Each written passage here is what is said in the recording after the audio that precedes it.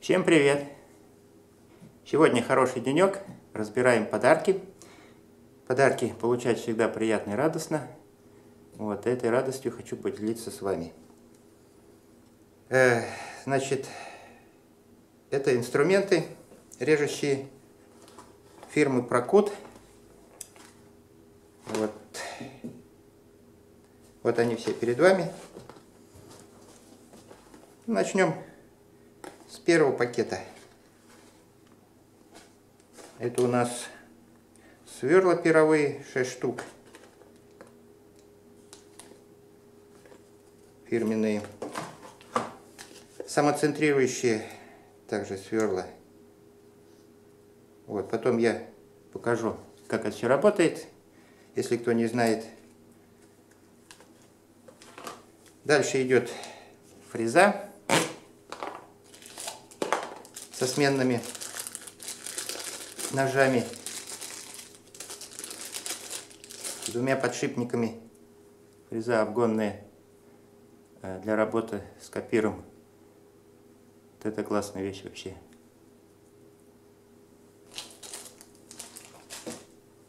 Так, ну и пильные диски. Procut торнадо. В общем-то, это инструменты немецкие.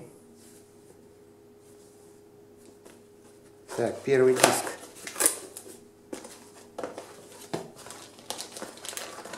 У нас получается диаметром 184, толщина 1,8, посадка 30, 24 зуба. Это как раз мне на распиловочный станок самодельный.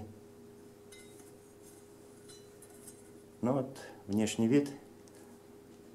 В общем-то, внешний вид классный, конечно. Лазерная гравировка. Все четко. Тонкий диск, ну то, что, в общем-то, мне надо для тонкого реза, аккуратного, продольного. Дальше диск интересный.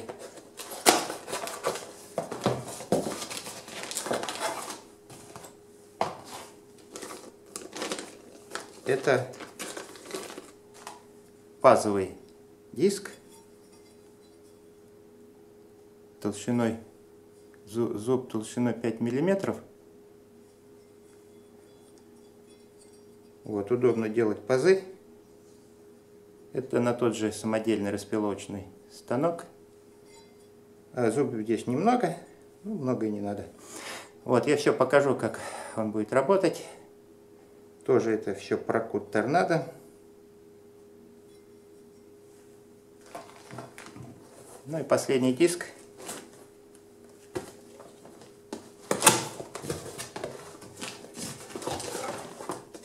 Это на торцовку.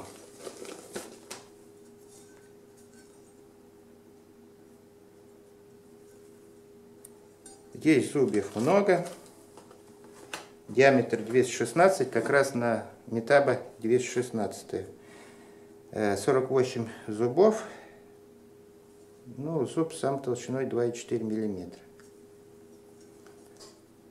Для аккуратного поперечного реза. Ну, сделано зубья, так вот смотрю, визуально идеальные. Посмотрим, как будет резать, какой будет спил на торцовке. У меня там стоит старая фреза. Я ее 2 раза перетачивал, надо уже менять. Так, ну начнем по порядку, как это все работает. Начнем с набора сверл перовых. Значит, сверла 25, 22, 18, 16, 12 и 10. 6 штук. Вот, какие особенности у него. Вот, кончик у него как спиральный, заточкой. Ну, это для лучшего вхождения в древесину. Попробуем сейчас просверлить.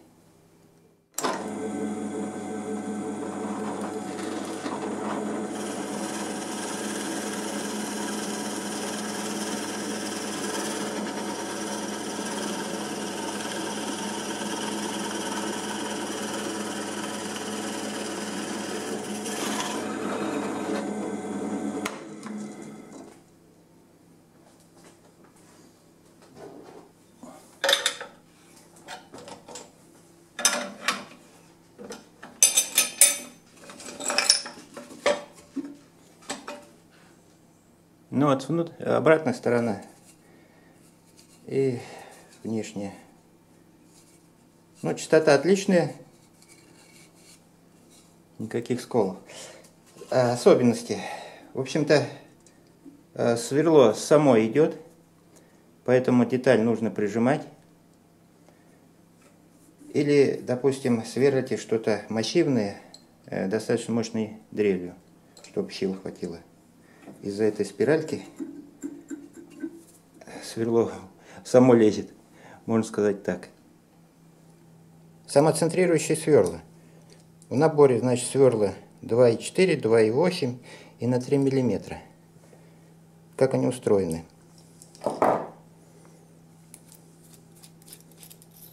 Державка. Вот в наборе есть ключик, который зажимает сверло. Сверло можно снимать, заправлять. Дальше одевается пружина. Гильза. Со стопорным кольцом. Все это накручивается. Вот, и гильза двигается по сверлу подпружиненно. Гильза остается на месте, сверло крутится. Особенность. В чем фишка? На гильзе здесь проточен конус. То есть, допустим, нужно разметить, просверлить отверстие предварительно под саморезы. Вот в петле. Строго по центру этих отверстий. Вот, чтобы это не мерить шилом, точно попасть. Мы просто вставляем сверло, значит, в дрель или шуруповерт и в конус. Главное, чтобы этот конус не проскакивал в отверстие петли, если мы крепим, допустим, петлю. И сверлим. Так, скорости.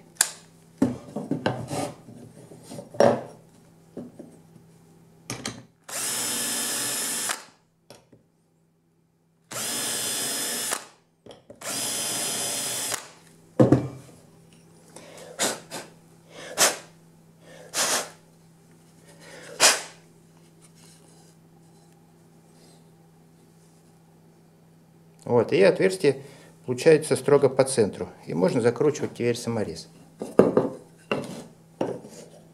Вот для этого и существуют такие центровочные сверла. Пробуем диск на торцовке. Я уже его поставил. Итак, пилим.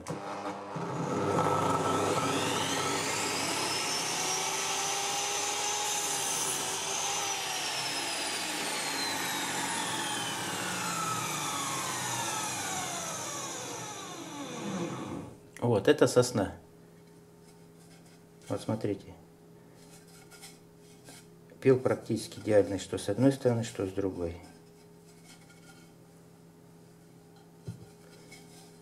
Ну и замечательно. Кстати, биения тоже нет. Не знаю, есть смысл показывать, нет. Возможно, не увидите просто. Но биения нет, поверьте на слово. Диск отличный. Пробуем пильный диск на 24 зуба. В общем-то, это не только продольный, я думаю, и поперечный рез можно делать универсальный диск, но мне он больше для продольного.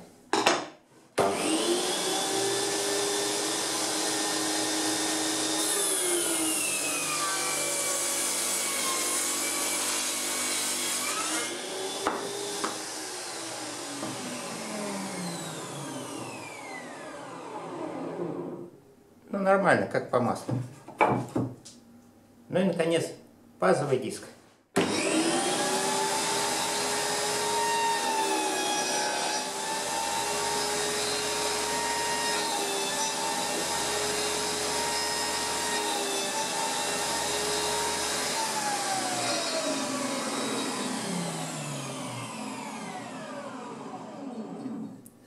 Ну вот для таких операций очень удобный. быстро можно разбить паз на любую ширину. Вот. Ну и продольная, конечно, соответственно. Чуть было не забыл про ножи, которые мне тоже прислали. Строгальные ножи к станку на 150 миллиметров. Это джетовские ножи. Вот. Я их сейчас ставить не буду. Такие же у меня сейчас стоят. Уже год, наверное, в принципе.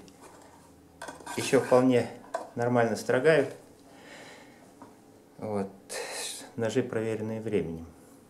Ну и, наконец, фреза с двумя подшипниками, с двумя сменными ножами.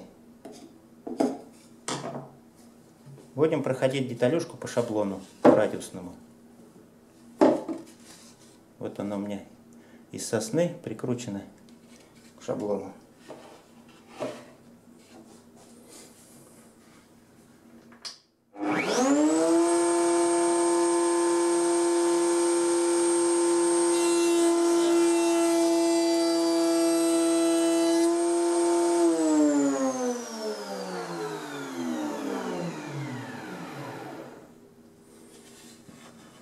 Прошел от середины к краю, то есть по волокну, по шерсти.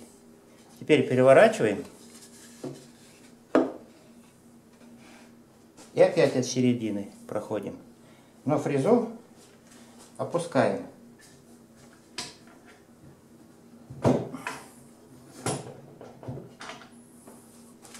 Выставляем по шаблону.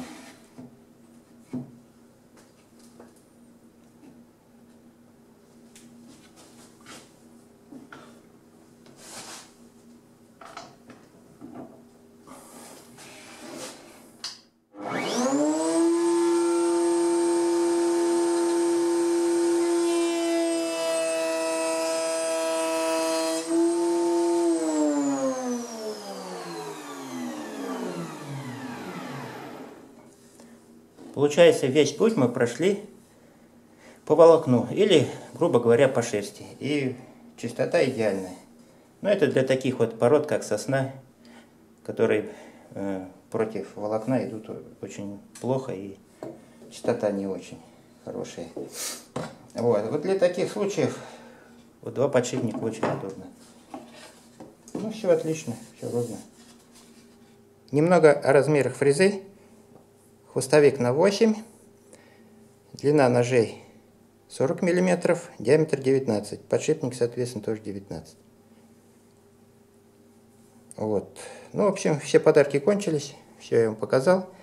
Кому интересно, вся информация будет под видео, будут ссылки в описании. Так что вот так. Всем удачи, до встречи. Друзья, буду признателен за информацию, где можно купить в Питере дерево, бук, дуб, 50-ку.